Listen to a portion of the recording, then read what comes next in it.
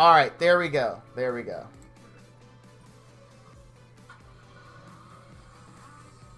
No, so we're going to talk about it. So I'm going to give you guys a little insight into the expert team, right? As we talk about these patch notes. So since I brought up OGD, let's just start with OGD, even though that's not how the patch notes themselves start. And actually, just so people know what's up and what to expect when they come into the stream, let me update my message here. Oh, wait, I bet you I'm sharing this and you guys are seeing my dashboard, aren't you? Who cares? My dashboard isn't G14 classified.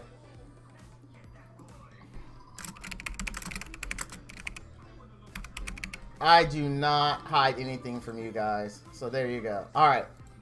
So that's updated. You guys saw my dashboard. Try not to be too impressed by anything you saw there, because there's not much to be impressed by. So anyway. So let's talk about the OGD. So I'm going to give you a look into experts. So when that first announced, right, I was, and a lot of other experts, but I don't want to speak for them, were 100% against it, okay? We were 100% against it. Now, this isn't me saying, oh, everyone's going to hate it, so let's all beat up on Gameloft. No, I did not agree with it at all. Before anything questioned, I just got the Green Pirate. Is he any good? Yes. Kendrick is amazeballs, and in my opinion, he is one of the best pirates. In my opinion, I think he is the best pirate. But anyway, so we were against it, and here is why it was changed. OGD, basically, in its old form, was just too powerful. Basically, all content Gameloft felt resulted into kind of a protect the president kind of thing, where you brought one OGD unit and a bunch of supports to make sure the OGD unit lived. That's not really how they wanted the game to be played. So there's going to be a fundamental shift from OGD being the kind of destroy all to direct damage being really the end game. So how it looks, just to give you an idea of the progression path, right? It's going to be OGD is what noobs use in the beginning. As your account grows and you get stronger, say, you know, you make that mid-game to end-game shift, they want attack-based units like Blade Masters, like Ink Ninjas, and things like that. They want that to be your main source of damage. Now, in order to combat how the current game works, with OGD being, you know, top-end, they are going to be, they adjusted difficulty on a bunch of bosses, that's like the patch notes say, and they made it smoother now. So as you start to wean off of OGD and go more to direct damage units like BMs and what have you, you get a smoother progression path. Now, as I said, several of us said, hey, you know, we don't know how this is going to be to noobs, how current farm teams, like people like Wrath, are going to be affected. But this is their vision, that OGD really should never have been as strong as it is. And because a lot of the meta for bosses kind of revolves around that, they wanted to come up with a way to change it. So you can still build your Snake Ladies, you can still build Congo, but the problem is, since they have low base attack, right, that they're not going to get big OGD numbers like they used to, even if you build them attack. It's just, unfortunately, it's just not going to be as strong as it was. So you are going to need direct damage. There definitely is a shift to direct damage, like, again, Blade Masters, Ink Ninjas, etc., for your clearing power, right? So that's what's going to happen. Just a heads up, because I have a lot of videos on Snake Ladies, well, like, and I have the new video I just made on Congo, right? So the reason why I didn't mention that in the Congo video, I was hoping that they wouldn't push it live, but they are. They are going to push that change live. So, you guys have seen the outer boss. You know what he's all about. We'll quickly go over the patch notes for him. After a long struggle... Okay, so they want us to get more 5-star creatures, figures. No, okay. So, Wrath, that misspoke could be on me, right? It's not that they want us to pull more 5-star creatures. It's that they want us to have more direct damage creatures. And I know I said BMs and Ink Ninjas, but BMs and Ink Ninjas are the first two that just came to mind. But there's like Sid Run... that she's direct damage. She's not about OGD. There's bombers. There's Who else is direct damage that's 4 and 3 star? I'm trying to think. Like, big hitters. Those are the only ones that come to mind. I hate when I'm put on the spot and I can't think of it. But there are a lot of direct damage units that are not 5 star. I just named the big ones again because they were the first thing that actually popped into my head. Dino Kids. There you go. Dino Kids is another one. That's why they got buffed. Derbies, exactly. Okay, thank you. Dino Kids is a really great example because Dino Kids are actually helpful in Harbinger. As you saw, I have a 5-star one that I'm currently building, and I'm going to be building the water one as well because direct damage, again, just so you guys have a heads up. I mean, you've seen the patch notes, but direct damage is going to be the wave of the future. So if you're heavily dependent on OGD, it's going to be different for you. Fairies, there you go. Dude, look at my chat. Helping a brother out. Helping a brother out. So fairies is definitely another great example. Yes. Thank you, guys. So, after the long struggle against the corruption spread by the mysterious outer players will not have a chance to confront the outer Harbinger, a malignant entity from beyond the edges of the multiverse. The outer Harbinger boss raid is unlocked by defeating stage 5 of the Steel Widow. Here's the boss mechanics. No, don't feed your snake ladies wrath. Don't feed your snake ladies. I'll tell you what. Oh, wow. Welcome to the 3 Alia Club, Mullet. I'm unfortunately a proud member of that club. But I feel your pain. I'll tell you what. Give me a little bit wrath. What I'll do is let me farm, because now there's actually a reason also to 6-star your snake ladies. Let me 6-star my water snake lady once this patch goes live, and then I'll put some brutal gear on her, and we'll see how she does, okay? We'll see how she does under the new one. Or actually, I could probably do it on beta as well. But here's the boss mechanic. Shield. Every 50 times the Outer Harbinger takes damage, it generates a shield based on its max HP. If the previous shield is still active when this happens, it detonates, dealing massive damage. So right there, you want to burst through the shield. Blade Bane. Whenever a champion damages the Outer Harbinger, it gains a stack of the Blade Bane buff, which cannot be removed, but will expire after 1.5 seconds. If a champion has more than 10 stacks, this debuff detonates, inflicting damage, legendary lowered attack, and legendary disorient. Now, what this one right here is doing, it's telling you, this is why people say slow hitting mobs or champions are the best, because you don't want to stack this Blade Bane buff, right? It hurts, it makes that unit crappy, so that's why you want slower, hard-hitting units. Regeneration. Passively gains the regeneration buff. If this buff is removed, the Outer Harbinger will reapply it in 5 seconds. So, Mortal. I believe the boss is affected by Mortal. He's not immune to it. Time Twisting. Whenever a champion uses a skill to lower the skill cooldowns of another champion, the effect is nullified and instead the target is stunned. Cooldown reduction from synergy traits and the Adept Gear Sit do not trigger this effect. So what this means is you throw Monis out, you throw Rhoda out, you throw Nagas out, because they're just going to get the target stunned and it's not going to do anything to help you out. But you will get your synergy trait and you will get your Adept Gear cooldown.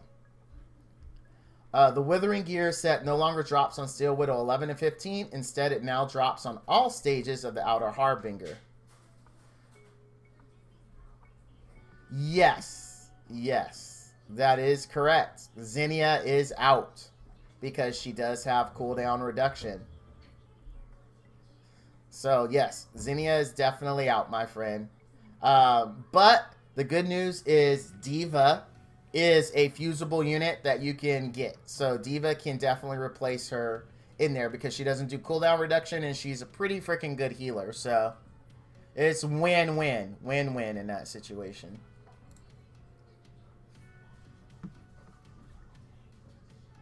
Wait, why we throwing out Rhoda? Because Rhoda has cooldown reduction on skill, what's 2?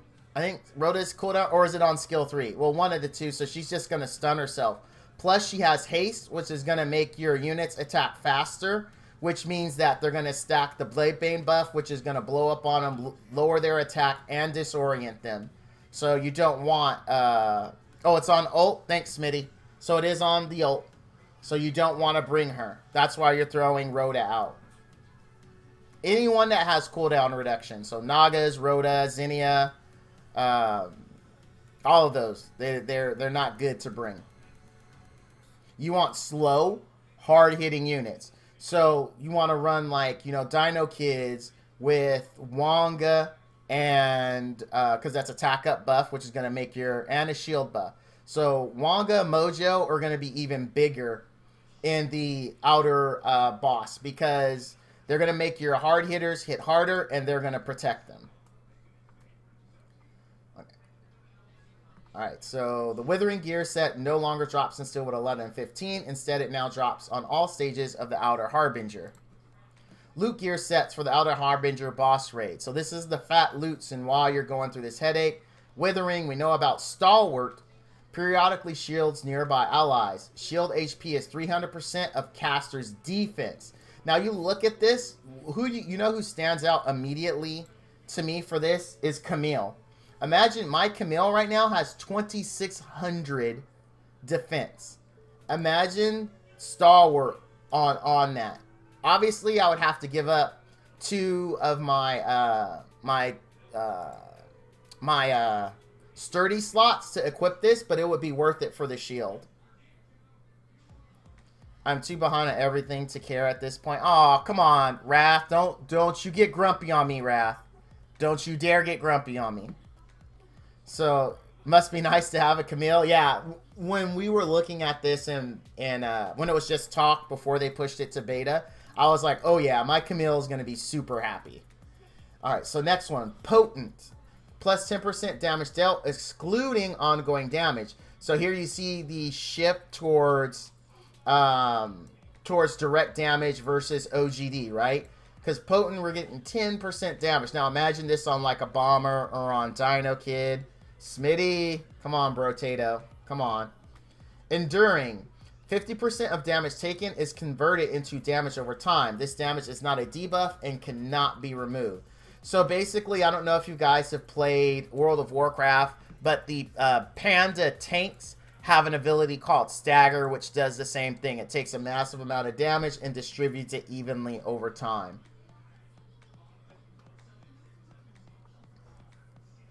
They're not getting, I wouldn't say they're getting nerfed into the ground. I haven't played with them, and I apologize, Wrath. I'm letting you down here as a member of the expert team. But I haven't played them on attack to be able to tell you how bad the nerf is. I think Nature MK is a sleeper pick for this fight. You think so, Sub? Could be. Could be. I don't have them to test it. So I kind of remember Nature MK's kit. Marshall. Every 2 seconds, next basic attack deals 200% damage to the primary target. I don't think it's that big a nerf. Just gear them differently. Yes. The cap, the mullet though, the cap that their OGD damage can't exceed 200% of their attack. Yeah, see, that's the thing. You never had to skill up Snake Ladies. Well, look at what they get when they skill up, because I don't remember. But that might help them be better in this. And also, you're going to have to 6-star them. Because remember, it's based off your attack. And when you plus star something, they get more stats. So, again, you're going to looking at taking them from the 5-star they're at now into 6-star. He's got a low CD strip for the Reagan and an attack up buff, an ult that ignores shields and some defense, and low hits per attack. Dude, Sub, everything you just said says Nature is going to be perfect for this fight. Everything you just said sounds so good. Yeah, but now she gets squashed and there's a cap to the OGD scaling too. That's very true. That's very true, because now you're going to have to figure out how to still build her. Here's a crazy build, Wrath, because we're talking about it, right? What do you think of this build? So we want to give her attack, right? But we still want her to be tanky and be able to live. We don't want her to be glass, right? How about this build? 2 times vital, 1 time sturdy, attack, accuracy. What do you think? And the gold star build, that's the easy build. But the gold star build, attack, attack, attack, and you get all your accuracy. You go for accuracy, attack, HP, and defense subs in that order. Because if you can get all your accuracy and subs, then you can swap out your accuracy bracer to an attack bracer, thus giving you more damage. But I don't know if that puts her over the cap, though. We'd have to do the math to see if that would. Because if going that third attack bracer puts her over the cap, then it would be better to go for accuracy, so you're not stuck trying to get accuracy subs for the rest of your gear. You think precision would be better than sturdy? Yeah, but the thought process mullet behind sturdy is that you want to be able for her to live because she already has low defense. So you need something at least to give her a slight buff in defense. So that's why sturdy over precision. That's why it's a gold star build. An easy build would be 2 times vital, 1 time precision, because you've got the extra accuracy in there. Then you throw an accuracy bracer. It's going to be super easy to get the required accuracy. Doesn't she ascend into accuracy in the update? You know what? We'll find out in the patch notes. I can't remember. I can't remember if she does, Smitty. But I want to see how much damage it does before I start going completely crazy. No, I agree. And remind me, okay, when the patch hits to test it for you. Because I will build an attack Snake Lady, no problem, so you guys can see what it does. And I need to 6-star my water one too. And I have to find the gold to unequip my stuff. I think it's like 15%. Okay, so you look at that ascending into 15%. Then you get 20%. Isn't it 20% from the precision set? So that's 35%. Plus you get 6 or 50-something% from a bracer. So you're at 80%. You really can get all your accuracy super easy. What's a percent for sturdy? 50% garbage defense. Would that even be worth it? Good point. I am of the mindset something is better than nothing. And I think if you can get all your accuracy in subs, right? So, and this is another reason too. If you can get all your accuracy in subs, mullet, then why even worry about like precision? Because now that frees up a 2 set you can use. Like if you can get all your accuracy in subs and you don't want to go sturdy, then you can go 3 times vital, you know, so you got 6 vital slots. Or go 4 times vital, 2 times resistance. So now you can do that, right? Because I'm just a big fan of not using a set because it makes something easy. Using precision just makes getting to accuracy easier.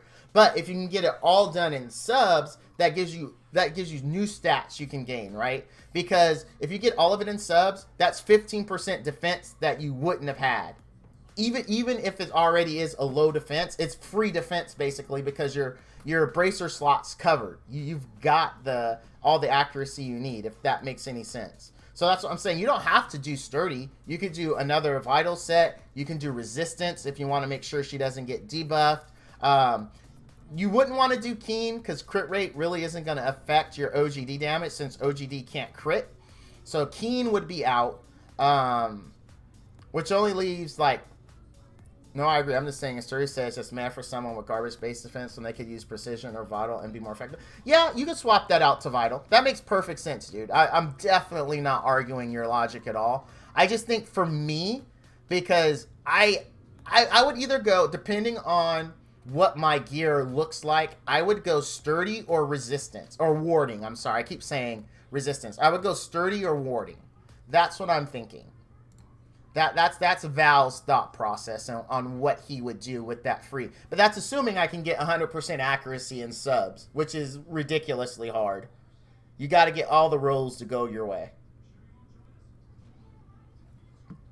So Marshall, we left off on Marshall. I like this discussion, by the way. This is what I'm talking about, guys. Marshall 4, every 2 seconds, next basic attack deals 200% damage to the primary target. Again, you see the theme, guys? See how they're really telling you want direct damage going forward? Like, this is all the stuff they're throwing at our faces saying, you need to get direct damage. You need to get direct damage. All these sets right here are totally geared toward doing direct damage. So that's why I'm just heads up, you know, it's coming. In general, the gear drops on the Outer Harbinger are better on each stage than previous bosses, to match the fact that it is radically more difficult than a Steel Widow and Elder Drake. So now, let's talk about this line right here. So one of the things they said in experts, they want to smooth the learning curve. So if any of you have watched any starter videos, it typically goes the same way. They tell you to minimally farm Elder Drake, just like I do, enough to get the vital gear you need to live in Steel Widow, and then go back to Steel Widow, get your Adept gear. Once you have your Adept gear, go to Steel Widow 10. Once you have all your Adept gear you need in Steel Widow 10, go back to Elder Drake and finish off Elder Drake 10, right? Everyone pretty much does that. Some people don't even go back to Elder Drake. They just stay in SW10.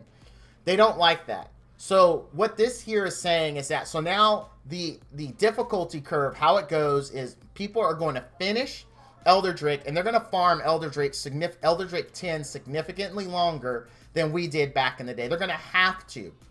And then once they're done with Elder Drake 10, then they're going to progress into Steel Widow, because Steel Widow 10 now is harder than what we're doing right now. Steel Widow 10 is going to be harder.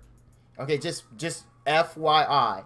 And if you are heavily dependent on OGD already in Steel Widow 10, you're going to have a bad time once the patch hits. I'm going to be honest, if that was your thing, SW10 is buffed. Yes, it is harder. But conversely, SW11 through 15 is easier.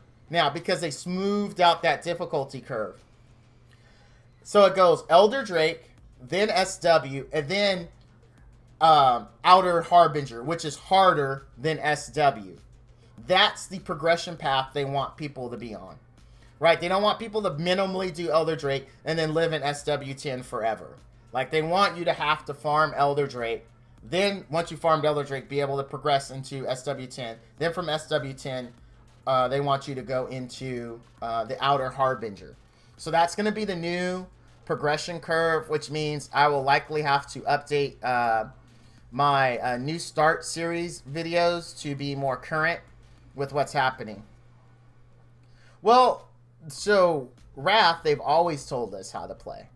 They've always told us, just not directly. Indirectly they have. So anytime, you know, they make a game, they have an idea of how they want the game to go. When players play outside that vision, then, you know, they recorrect to that. That's why there's patches and meta changes and things like that, because they have a vision for the game, and when that game is off vision, they need to take steps to remedy that. And so the current progression path, which what we have right now, is outside that vision. So we are course correcting. Yeah, and you're not wrong. No, you're 100% right. But that's what they find unacceptable. The dragon is meant to be the easier one. SW10 is meant to be the harder one. So many people clear SW10 before they clear ED10. I mean, everyone does. Like, I cleared SW10 before I cleared ED10 because it was ridiculously hard, dude. So it's like, I mean, and they don't like that. They want a much smoother progression curve. And that's what this is about. I get that, though, sir. Like I said, I'm making a commitment to the stream to raise a SL to 6-star and then gear it attack to see what she can do. If they want that, why not just lock SW until they complete ED?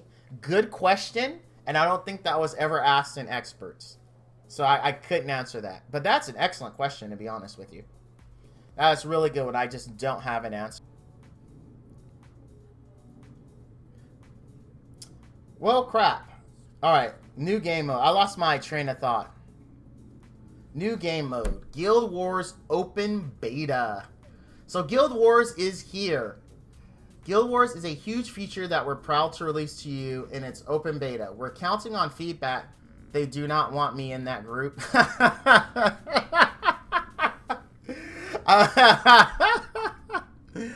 I don't know, Wrath. I don't know. Like, here's the thing. If you can step back, because sometimes you get a little passionate, right? Sometimes you do get a little passionate. If you can step back from that passion, though, and bring up the same points that you you've already brought up, but be more, not necessarily political, but a little bit more constructive in how you present those ideas. I think you could be the same person you are as far as addressing issues, but you would definitely need to lose a little bit of the passion and resubmit your ideas a little differently. I think that would have to happen. Anyway, Guild Wars is a huge feature that we're proud to release to you in its open beta. A little, I'm being nice, Mullet and Smitty. Come on now. Wrath is just a passionate guy. That's all. He likes what he likes, and he's definitely not a change person. And engagement with the community to improve and refine these features. Players can submit their feedback to customer care in-game with hashtag Guild Wars, posted on our hashtag Guild Wars feedback chat. Just so you guys know, I have a hard time calling the pound symbol hashtag. I really do. To me, I grew up, this was pound symbol. It will forever be a pound symbol. It's not hashtag to me. Totally unrelated thing, but that's just how I feel about it. Channel and Discord in the Guild Wars Reddit tab, all available when the mode is released. Customize and upgrade your own Spirit Guard avatar for both offense and defense. Discover new competitive strategies in the Guild Wars deathmatch style battles. Find Guild Wars in the Battlefield menu or access it quickly from the Guild Home tab of the Guild menu. Guild Wars is available to any player in a guild with 10 or more members. Smitty, come on, really? Why poke? Don't poke, Smitty, stop. Come on, bro. Each competitive season lasts for 1 week. To participate, a guild must register its defense on Sunday. Guild Wars has many great rewards, including deluxe shards. See meta notes below for details, and war tokens which can be exchanged for prizes in new Guild Wars tab of the shop.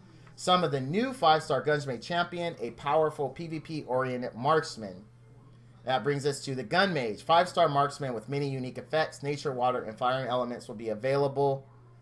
Participating in Guild Wars. Alright, dude. Alright. Light and dark elements will not be available at this time. And they even told us that as experts as well, guys. I don't have an explanation for this, to be honest with you. They just told us we don't know when it's coming. So if anyone asks in our stream, just let them know. So there we go. New feature, recruitment. A lot of games do this. So many games do this. Actually, they make it a little bit more difficult than some other games.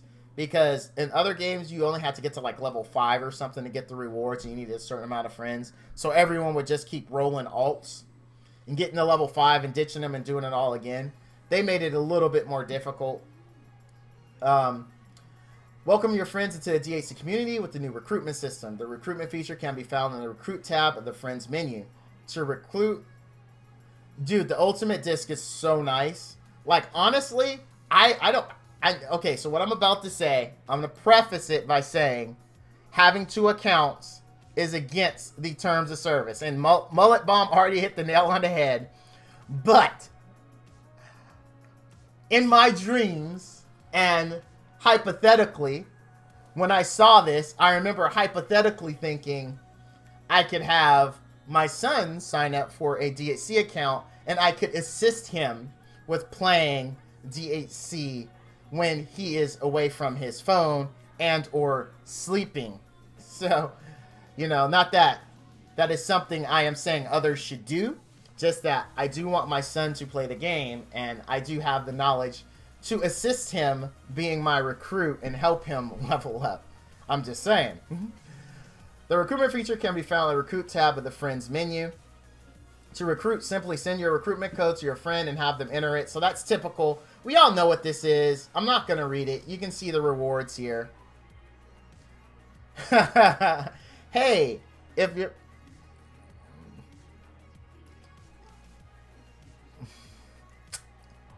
I would have to agree. Here's the thing. 10-time Chaos Orbs. You guys, I've talked about it. Yes, I would assist him to get level 25. He has his own phone, his own Facebook, his own everything that he can use to sign up to play DHC and I can help him level. Arena, new feature, enemy portraits. Now, one of the first things, I got to give my boy Barcode credit on this. One of the first things he said when he joined Experts was, can we have enemy portraits? And I love it, because you guys have seen me misclick when starting a battle. I'll target the wrong unit. This way just lets me tap one of them and we'll automatically target it. So I'm super happy about that. Fixed a bug that caused players to stop getting points from successful arena attacks if they are logged on for several hours. I didn't know that one. After defeating the last appointment in the arena list, the list should refresh automatically and should no longer break winning streaks. That never happened to me. I didn't know that was a bug. The 2 PvP energy reward for defeating all opponents in the list will no longer trigger if some of those opponents were disabled due to losing 3 times. Players must actually defeat all opponents to qualify for the reward. I didn't know that was a thing either. Wow. 2 bugs that I didn't know existed. Meta menus. New feature, Deluxe Summon. Dude, I forgot I'm farming on my... Hold on, guys. I gotta go back. So remember, I gotta get to the shards for the technician, or I'm not gonna get my free technician. So hold on. I gotta readjust here, and then we'll be back to the patch notes. There we go. Okay. Nope, she's max level. Let me throw someone new in there. Yeah, let's throw her in there. Okay, there we go. Battle. Alright, oh yeah, I gotta click auto. I'm sorry, guys. I don't want to miss the free technician. I've already slacked. I actually have to do it. At least get those points every day to still get the free one. Like, I have exactly the right amount of days. Okay, here we go. New feature, Deluxe Summon. This is similar to Rare Summon, but with fixed pool of specific champions that rotates weekly.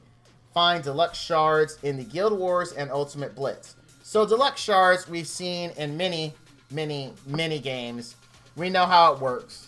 You got specific monsters that are in there, or champions in this case, sorry about that, that are rotated, and you use these to summon them. So what's going to happen if you want Nature GD, or if you want Alia, or if you want Kendrick or whatever, you save up your Deluxe Shards until it's his week, and then, you know, you blow all your deluxe discs to hopefully pull the one you want.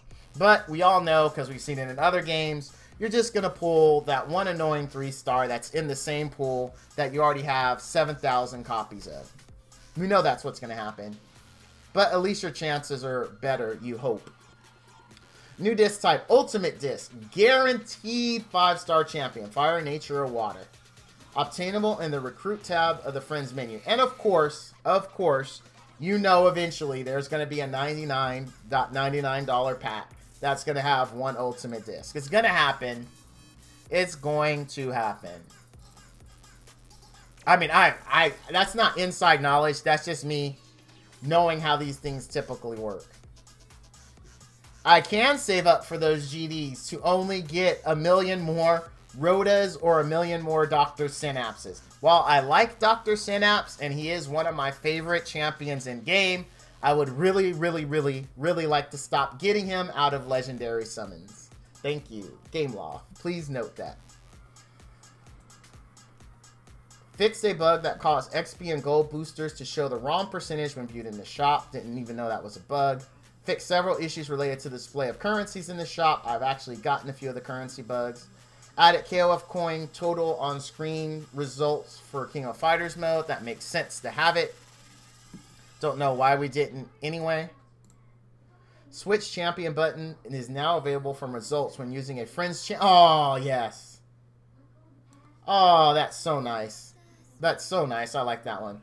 Tapping a currency icon in the summoning menu will now display more information about the currency and where to obtain it. Oh, that's nice. Fix the display issue where outfit VFX in the shop would become distorted. I think that was related to the Valkyries, because the witch outfits caused some issues. Fixed a bug that caused 3-star champions obtained from limited time summon banners to be locked by default. Thank the maker. I'm, oh god, so freaking happy about that. So happy about that. Like, I mean, just ecstatic about that. I went through and recently unlocked all the ones that I needed to. Outfits. New Elite outfits available in the Outfit tab of the shops. For those that don't know, the Cyber Blade Master is posted in the announcement section of DHC. And then Gameloft Gabby posted the other 3 in general if you do want to check those out. Guilds. Fix a bug that caused guild bonuses for crit rate, crit damage, resistance, and accuracy to apply multiply rather than additively. This will increase their effectiveness globally. Cool. Spending KOF energy now gives guild contribution. Oh, hey! So for all those who weren't disgusted with KOF and is going to do it when it comes back, then at least you won't look like you're not helping out your guild anymore. You'll actually get guild contribution points for it. That fits is the suggestion I gave about mass unlock. Yes, it does, but I still submitted that because I had not read the patch notes, or they weren't out then, so. Which makes your mass unlock not really needed. Ultimate Blitz. Rare shards have been replaced with more valuable deluxe shards. I don't know. I wouldn't say deluxe shards are more valuable, though. I wouldn't. I mean, your pool is smaller, but, I mean, I guess they are more valuable. Any way you cut it, you have a smaller pool, so you're more likely to get what you want. I guess. Alright, I'll let that go. I'll let that go. Boss raids. Global boss rebalance. Now, this is what we were talking about in the beginning when we were talking about snake ladies and about smoothing out the progression difficulty. With release of the Outer Harbinger, we've taken the time to retune the difficulty and rewards of existing bosses. In general, bosses will be much more rewarding, but progressively harder in difficulty. In addition, we smoothed the difficulty curve between normal and ascendant boss raids. Elder Drake. We felt the difficulty of Elder Drake was already appropriate for its place in the game, but that with many players favoring the Steel Widow, he was quite lonely. We buffed the gear drop rates to make this boss more enticing, especially in the early game. Wasn't it like that last time? Wasn't what like that, my friend? I'm sorry, I didn't notice your message until later. And hold on, give me 1 second while you type that out and respond to me. I'm going to go get something to drink.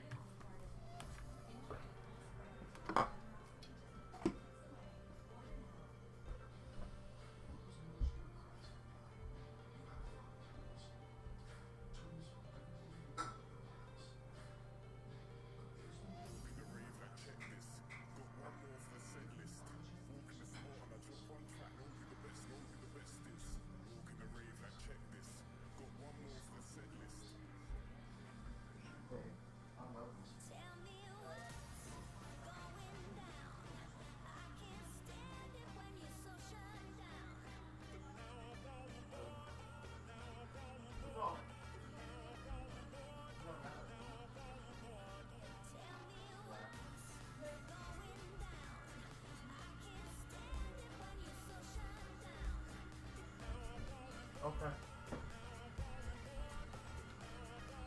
Alright, I'm back, guys. Sorry about that.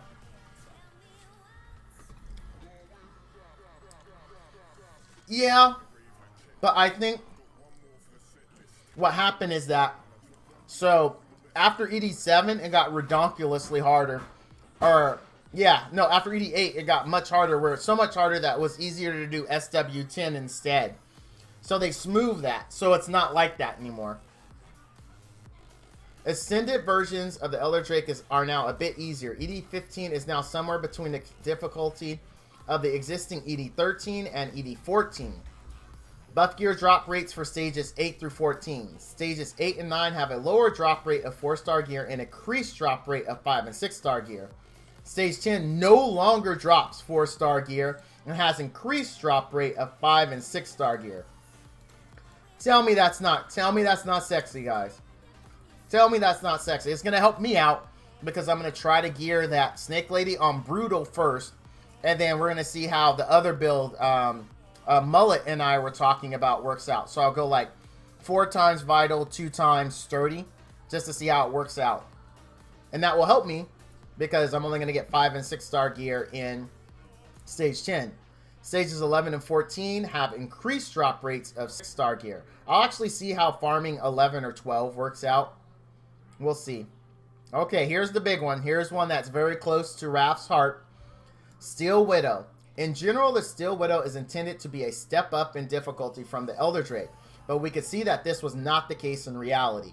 Some players utilize early game strategies that involve bypassing the Elder Drake almost entirely in favor of quickly creating a team to farm SW10. Due to the power of its gear rewards like Adept and Mortal, those are two very strong sets, by adding the Outer Harbinger and buffing both the difficulty and rewards of Steel Widow, we want to create a clear progression of Elder Drake, Steel Widow, Outer Harbinger, with each boss starting proportionally more difficult than the last. No more 4-star gear, but increased rate of only gear left you're able to get 5. No, this one said this one only increases the rate of 5 or 6-star gear. This one increases 5 and 6-star gear. What that means is because you don't only get gear in Elder Drake or Steel Widow.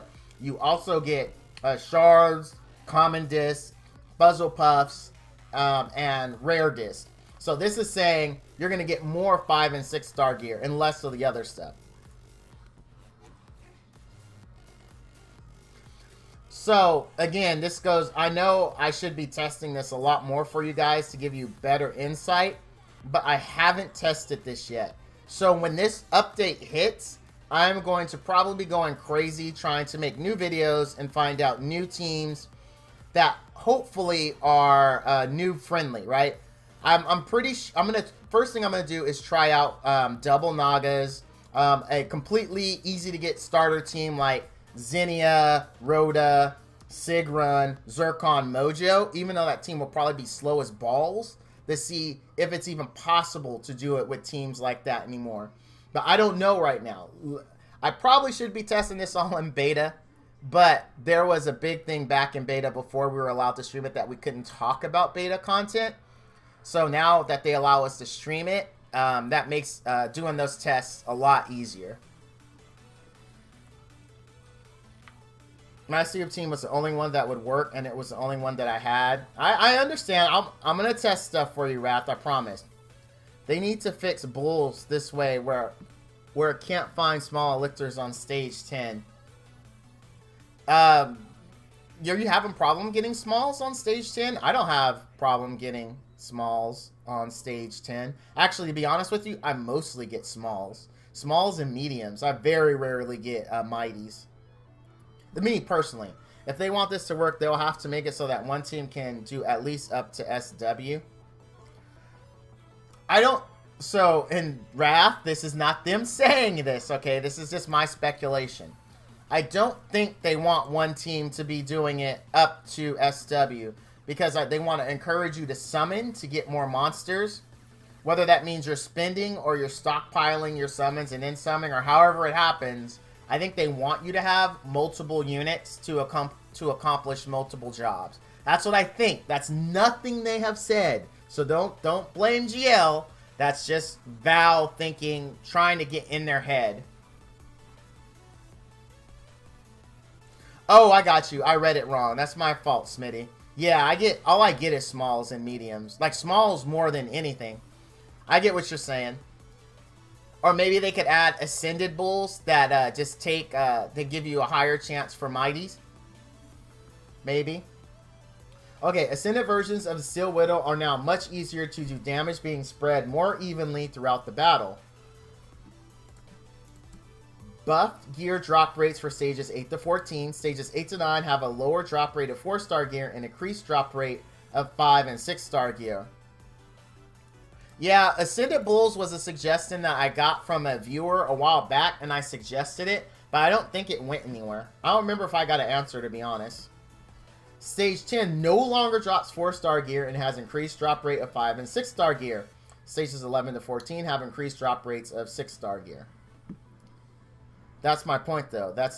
It's like expecting people to put blocks through shaped holes than just dumping random shaped blocks and saying good luck. I get what you're saying. I get what you're saying.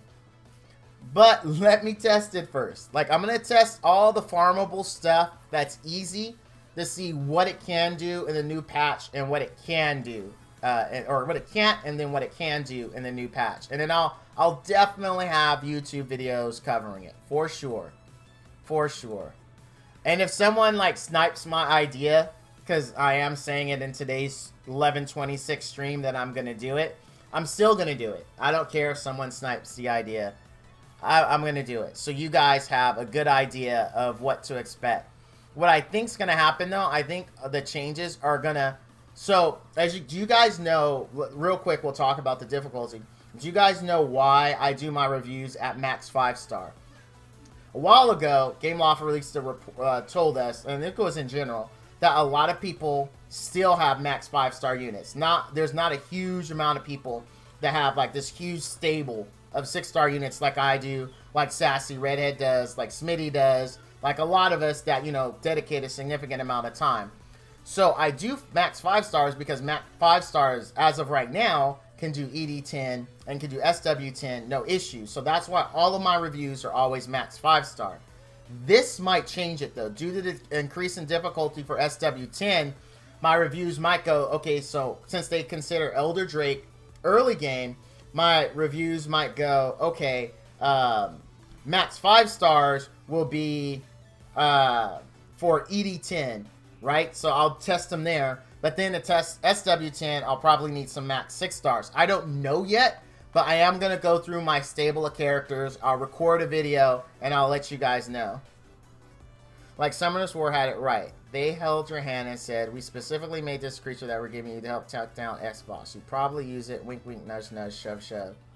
They did? I don't remember that. Wrath, could you point out where they said that? I don't ever remember them saying any specific unit is good on any specific boss, at least in game. Are you talking about like forum post or something? Anyway, while he's answering that, let's go further down. Globally more difficult but less RNG, so less chaotic damage, makes sense. Smooth difficulty curve between 5 through 11. Reduce base damage and ignore defense ratio on spit attack. This will make it less devastating in ascendant stages of the boss. Love it. Lowered the bonus damage based on the number of ongoing damage stacks on targets for all skills, but raised their base damage proportionally. This means that the Widow will deal more damage in general, but get less a bonus from putting OGD on your champions. Immunity and resistance are still useful in the fight, but no longer an insta-win by removing the main source of the Steel Widow's damage. This sucks. This I didn't know. You know why this sucks? Do you really know why this sucks? Because all of my starter teams for like really easy free-to-play teams use Zircon or Amethyst to avoid the OGD. This super sucks for starting people. But it's what they want. They don't want people to just walk into SW10 with a starter team like that.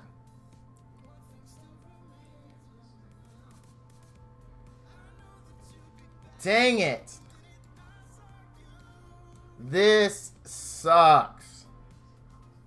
This pretty much right here says it's going to be a lot harder because Zircon or Amethyst really makes a lot of those starter teams work for SW10 because they just like it says here, if she can't OGD you, she can't get bonus damage on you. So even if you do get hit with something hard, it doesn't hurt that much because you don't have any OGD.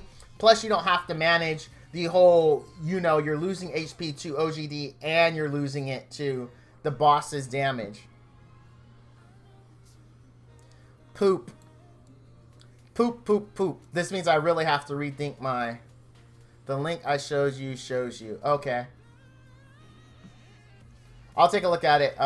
Uses laser grid attack more often. This is the most consistent form. Oh, great. Here's another one that's going to block out. So a lot of my starter teams, they are built to take... You can take multiple lasers. But they're built that way because you've got Zircon dropping immunity on you, meaning you're taking less damage, you're not taking OGD, so you don't have to worry about when he lasers that it's going to one-shot your opponent. Also, because he's Zircon and Amethyst, you have a regeneration buff on you that's constantly healing you. So even if he does hit you and say Zinnia's Wave of Celerity is down, doesn't matter because you're still going to be healing from Amethyst. And because typically all starter teams are built vital, Zircon heals for a poo ton because he heals based on the target's max HP, not his. Crap.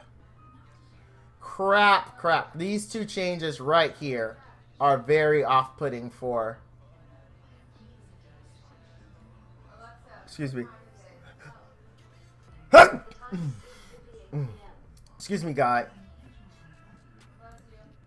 Okay. I'll take a look at it, Raf. I just don't remember. It's been a long time since I played. Fixed a bug where AI-controlled champions would be unable to use skills while immobilized by web. They were trapped in their AoE avoidance barrier with no way to escape. This should make the wombo combo of paralyzing support AI just before a laser grid sweep no longer an issue. Yeah, this is a good fix, but these two fixes, these two adjustments are bad for noob starter teams.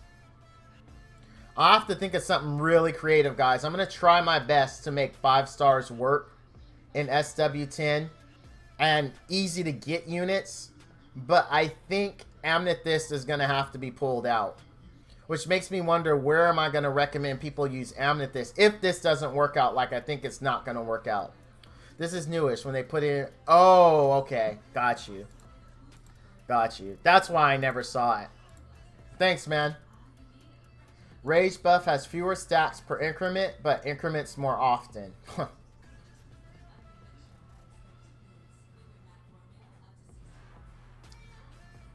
So, this again is not good for starters, because here's why. Yeah, he gets fewer stacks, but he gets stacks more often. Meaning that if you don't, because if you look at my starter teams, it's like 2 minutes, 2.5 minute runs. It gets it done. You're super safe. No worries. But because he's now going to get more of these stacks faster, those longer runs are just going to destroy you. It's almost like they're saying, okay, you should build a speed team. Because you used to be able to do SW10 slow as poop if you wanted to. Oh, thanks, Smitty. We're going to have some discussions. I'm probably going to hit up Donald Dump as well, because him and I also talked theory crafting. Because I want something... They specifically made this so I can't come up with something to say, hey guys, here's an easy SW10 team, right? I'm already thinking about who we could use. Because we're going to need to kill quickly. We're going to need to have... I think Magic Girls are going to be a big deal. Because Magic Girls are going to reduce the damage. And I think you're still going to need immunity. Even if you don't get bonus damage from it. Or even if you don't stop all the damage like you used to. I don't know.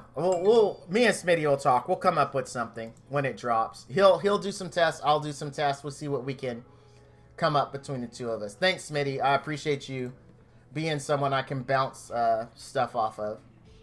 Co-op bosses. All right, so we're on the co-op bosses. Yeah, Shield Champ would work. Like Nagas, they could be... I wonder if... The problem with Nagas, right? Assuming that that's what we're thinking, because there's Nagas and there's the Water Basilisk, right? The problem with... The good thing about Water Basilisk, 3 stars. So you can pull it from Common Disc. The bad thing about Nagas, 4 stars. I think with this, a dual Naga comp would still work. Because that was my first team. The problem with dual Naga comps is it's slow. And this Rage buff has fewer stacks per increment, but increments more often, meaning he's going to ramp up. I don't know if a slow comp like dual Nagas will even work. Oh, you can ritual a Naga. Yes, so that could work. Okay, I like what you're thinking. We'll have to test that, because that's easy for someone to do, is to get those units, because then you can get all the materials in common summons if you're lucky. If you're lucky. Okay. All right, Smitty, we got our first one that sounds like it'd be legit and it would be noob friendly. Because they can build it. Alright. Fix an issue that was causing the champions to lose all stacks of the Blight debuff after being revived. Oh, that was a bug? Oh, I thought that's how it was supposed to be because you died. I honestly thought it was... I mean, I didn't realize that the debuff was supposed to live through your death. Wow, does it mark your soul? It doesn't just debuff you. It like debuffs your soul. Wow, I didn't know that's how it was supposed to be. Huh. Face an issue that allowed players to interact with menus seconds before a quick would start, leading to potential crashes. Okay. The cooldown of Baldragor's periodic protection skill will now be paused while he executes skills that makes him untargetable. Yeah, it does suck being fixed. I honestly thought it was just how it was supposed to be. I thought if you died, you were supposed to lose all your stats. I had no idea. Okay, and here's where we were talking about Wrath. The ongoing damage debuff will now be capped at a maximum of 200% of the attacker's attack stat per second. So if you look at their attack, it doesn't say base attack though. So their total attack. So 200% of their total attack, because it doesn't say base. But if you have a lower base, you're not going to get that much of a bonus. Okay. Okay, so it's the entire attack stack. Got it. And 200% of it. Okay. This cap will not be affected by raise attack buff or lower attack debuff. Gear bonus, synergy traits, and guild bonuses count towards the cap. Okay, so obviously your gear, your synergy, and your guild. But raise attack buff does not. So raise attack can put it above 200%. Yeah, this cap will not be affected. Okay. Alright. Alright, I'm reading that right, guys, right? It's saying that this doesn't count towards the cap. So you can get theoretically over 200%, or am I wrong? Am I wrong? This cap will not be affected by raise attack buff or lower attack debuff.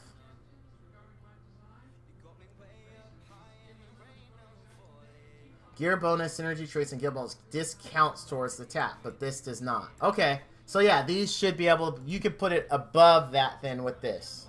Is what I think that's saying. Correct me if you think I'm wrong.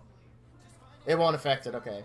Effects that change target damage taken or received will still affect ongoing damage, okay.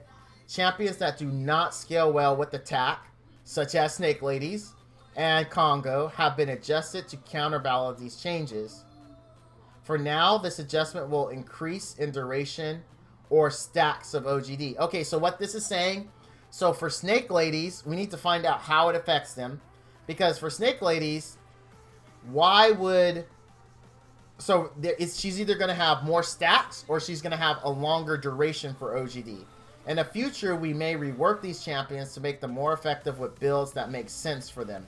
Okay, so basically they're saying in the interim, here's the fix that we're giving you because we know we're making Snake Ladies and other units like her suck. We're going to either increase the duration or we're going to increase the stats. That's the temp fix. The long-term goal is they want to rework the champs. Maybe. Because it says we may rework these champions to make them more. Okay, so look at this right here as temporary. Look at this as what they want to do eventually with them.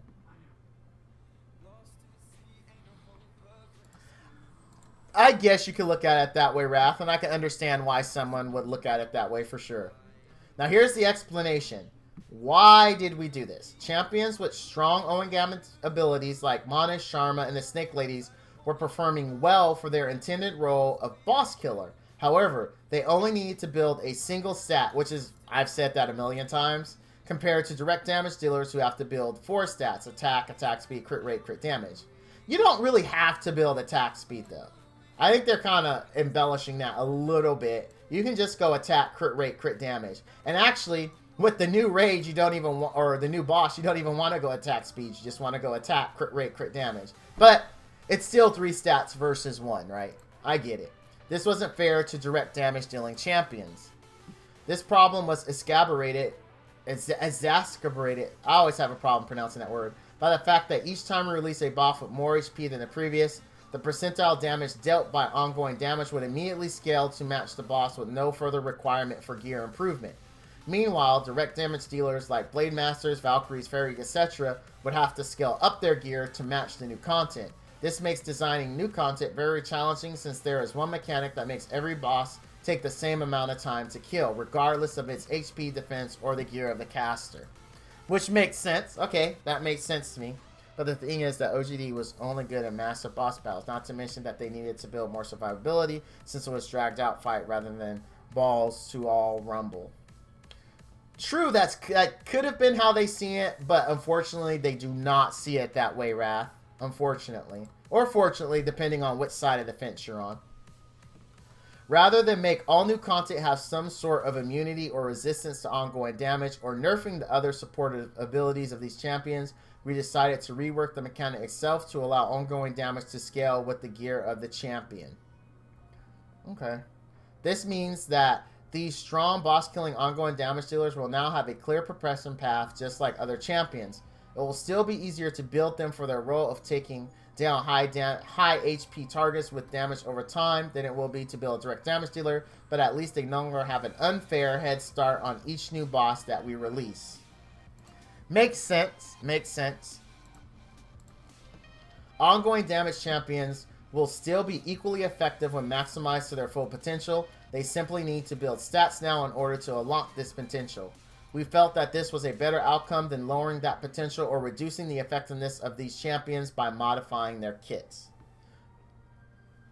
You want direct stomach? Yeah, you do. You do. You're not wrong. You are definitely not wrong. No, that's not how it works. Okay. Okay. I'm waiting because I know there's more. I know there's more. It's not just that. We'll let him keep typing because I know he is. Champions PvE skill auras. Some skills will now be considered aura effects, which are ignored by the Outer Harbinger's Blade Bane buff. Oh, okay. Archangel, Celestial Spinner, Divine. Okay, so the self haste buff from them. Astromancer. Okay. Okay. Valkyrie. Oh, Thunderstorm. Okay, that's good. Sentinel, Electrofield. There's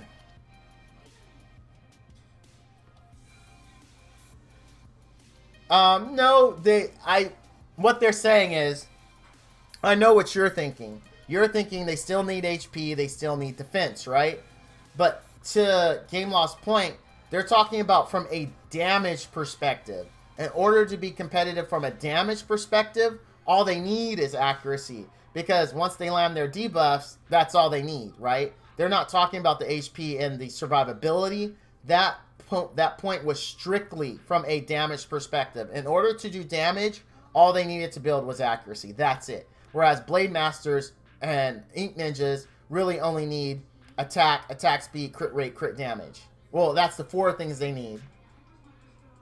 No, I agree. I agree. I agree. But just from the mechanic point of view of how they deal damage, if they have 1 HP and they land their buffs, they're still going to do the same amount of damage no matter what boss they release or how much HP the boss has. That's their point. And they felt that that was unfair to direct damage dealers. But I know what you're saying, but that's not how they're looking at it.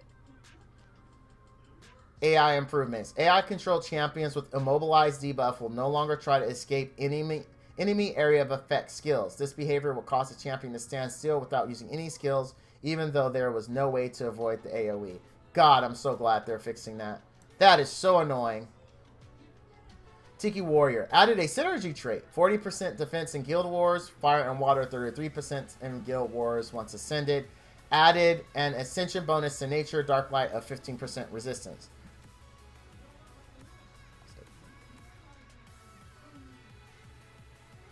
Well, yeah. I mean, I don't have you're spot on with that. Yes. Yeah, but they said in that they didn't want to do that. They said they didn't want to do it. I mean, that was an option, but they just didn't want to go with that one, man. Archangel, Retribution, Dark, and Fire. Fix an issue with their damage should now scale with their max HP properly. Okay. Angelic Fight, Water and HP. Fix. Okay. Boon Sister, adjusted nature. When Dark Lucia starts to better suit their skill damage source and roll as a mage. Okay. Diva, adjusted Fire and Dark stats to better suit their marksman role. Okay, the one you guys wanted to know was Magical Girl. Adjusted Hoshi stats to better suit her role as a mage. That's going to really help her as a DPS unit. Candy Munchkin, I don't even care. I don't even care. Candy Munchkins suck. They can bite it. I hate Candy Munchkins so much. Fairy, added a synergy trait. Water, Fire, Light, 41% resistance in Guild. Dark in Nature, 50% resistance in Guild. Okay. Fox Assassin, added a synergy trait to all elements. 19% attack speed in Guild Wars. Okay. Golem, the duration of buff stolen with consumed magic is now capped at 10 seconds. Aww. Aww. Aww. I mean, I just started using my Basalt. I just made a video on Basalt. But I mean, it's not the end of the world. The duration of the buff stolen with Plunder is now capped at 10 seconds. Scion. Add synergy trait. 50% crit damage. Ooh! Ooh! I like that. 50% crit damage in Guild Wars? Oh, nice. I like that one a lot because you guys know I like Scions. Gameloft obviously knows I like Scions because they give me a Dr. Synapse every gosh damn time they can. Scan Warlord. Meat Grinder. All elements. Ongoing damage debuff has been increased from 3 to 6 seconds. Okay. Sentinel. Fix an issue where you could stack multiple electric field, electric discharge on top of each other. Chainsaw. All elements. Ongoing damage trigger cooldown has been reduced from 5 to 2 seconds. Oh, wow. Shark. Added new synergy trait once ascended to water, light, and dark. 33% crit rate. And oh, wow. Nice. Spearman. Increase the damage ratio of skill 1 from 75% to 200%. Huh. Huh. Does that make Spearman usable is the question. I don't know. And I haven't tested it. But we'll see. Because I did ascend and build my water Spearman. Look at Smitty. Look at Smitty with the ha ha ha ha. Alright. We'll see how it actually works out, man. We'll see, because remember when they buffed the Monkey Kings and we were like, they're going to be, or Fire Monkey King, and it looks great on paper, but Fire Monkey King still was subpar. We'll see what that does for Spearman.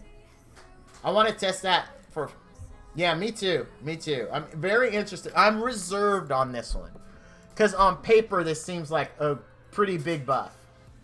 Siege Tower, checkmate, light, water, nature. Increase the amount of ongoing damage from 1 to 2 stacks.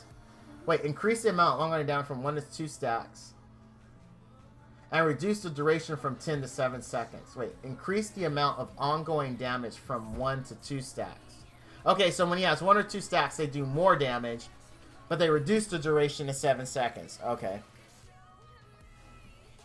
Still garbage. Mullet's like, I got no face. Still garbage. Snake Lady, add an ascension bonus to all. Yep, there's a 15%. So she does ascend into it. Add a synergy trait to all elements, 41% accuracy. Okay. Technician, improved eye so that she will attempt to place her drone before using other skills. Okay. Valkyrie, fix a bug where Thunderstorm will deal any damage to crystals. The duration of buff stolen from is now capped at 10 seconds. Fix a bug where enemies wouldn't attack the vampire during the Veil of Shadows, Crimson Storm, or all elements. 5v5 General. This is a huge update for the 5v5 competitive mode. We have a bunch of great new features, balancing changes, and bug fixes to make 5v5 better than ever. It's going to be better than ever, guys. Let's read, because I haven't read. Talents. We already know about that. New feature, free champion. Oh, free champion rotation. Wow. Giving me League of Legends flashbacks right now. A group of free champions will be available for everyone to pick. The rotation will change on a weekly basis. Champions can no longer be picked more than once per team. Okay, that makes perfect sense. New feature, Advanced Targeting HUD. When activated, 2 new auto attack options are added to the original HUD. Each option allows the player to target minions or buildings exclusively. The option can be... So I can crash. Alright, Wrath. Alright, my brother. Players can now take actions in the menus while waiting for Q. Yep, we showed that. Champion selection. Timer increased from 30 seconds to 45. Music update. Musical intensity changed. Different events are now used to trigger the music of the game to become more intense. An ally Spirit Guardian has its own music when pushing down the line. Game start. When starting a match, the countdown to the start of the game will only begin once all players are connected. Oh, I know. I know. A lot of people crash, sir. Camera control zone. The size of the zone has been increased to make it easier for a player on mobile device to move the camera around. Okay. The camera will now only reset when the touch input is no longer detected. While dead, move the camera and minimap will no longer reset the position when releasing your finger from the screen. Okay. Kill experience distribution rework. Experience gain is now based on the full amount of XP necessary for the defender to reach the next level. A bonus amount of experience is given to the attacker if it's lower than the defender. The larger the gap between the two champions, the bigger the bonus. Okay.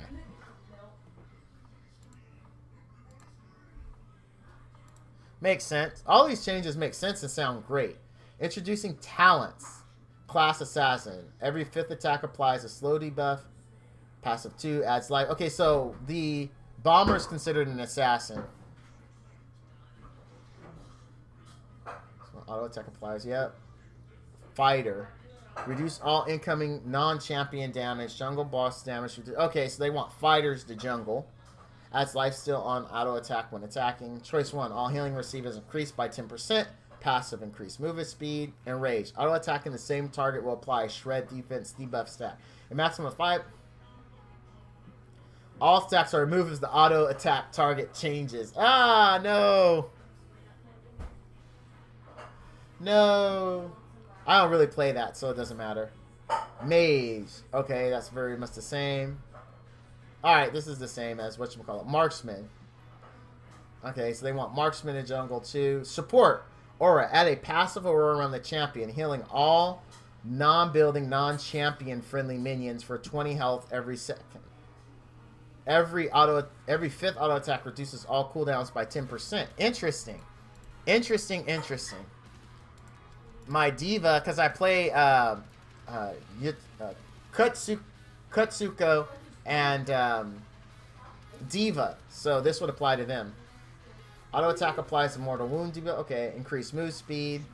A passive aura around the champ, empowering all non-building. Okay, so it gives you more healing. All damage received under 50% is reduced by 10%. Class tank reduces. Okay, so that's the same as the other one. 5v5 balancing changes. Archangel. Okay. Ranger. Defense increase from 8.5 to 10. The results in increase 2%. Blade Master. Attack armor is reduced from 47 to 45. Okay. These are just a bunch of balancing changes. I'm not going to go through all of them.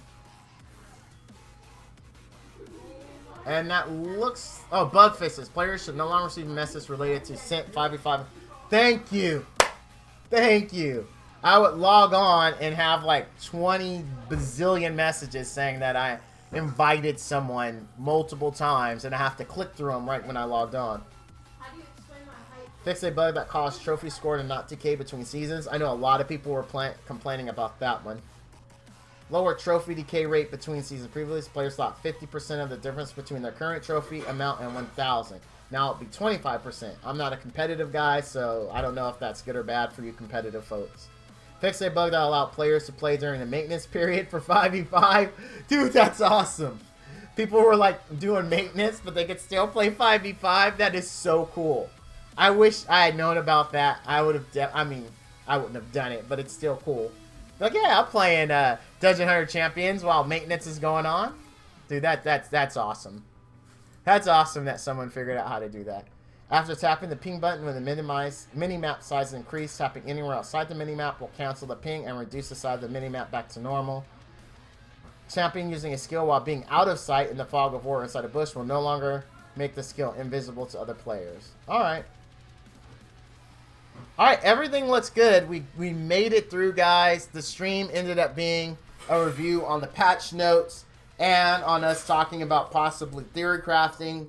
I will definitely be working for you guys on trying to figure out what's the best stuff easier teams we can make with all the OGD changes for SW10.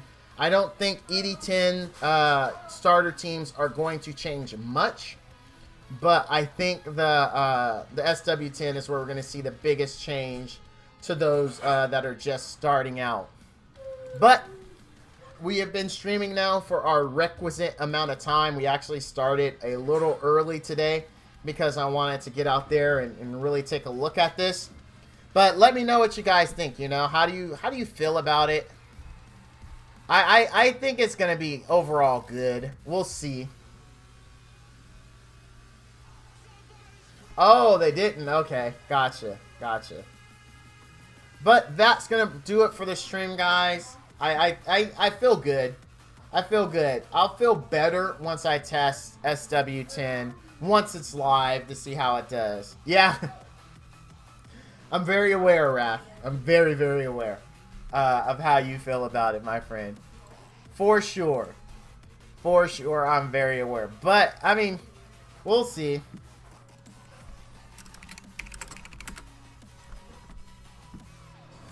We'll see. We'll see. I think it's gonna, in the end, it should be good for the life of the game. My biggest concern, and I don't want to bias opinions, but is always for the noob just coming in, right? Everyone tells everyone, you know, to go in. There we go. We got it. Everyone tells everyone, you know, get to SW10 and farm. Noobs are not going to be able to do that easy anymore, right? They're going to have to put in work in ED10. They're not just going to be able to, you know, go balls deep on their common disc, pull some stuff that could be good for them, and then, you know, head into SW10. They're going to actually have to work. And we'll see how the noobs respond to that. I don't know if they're going to like that or not, but we'll see. They're not going to actually know any better. It's just going to be us old guard complaining about the good old days, right? I think that's what it'll be. Here, you know what? Let's link the new patch notes. No, they're preliminary patch notes. We'll wait until they push it live, and then I'll update my patch notes link in the stream. But that's going to do it, guys. I know I said that multiple times. I'm getting sleepy and repetitive. You know me. I'm old. It's around my bedtime. So I appreciate everyone coming out and supporting my stream. If you didn't know, I also have a YouTube channel.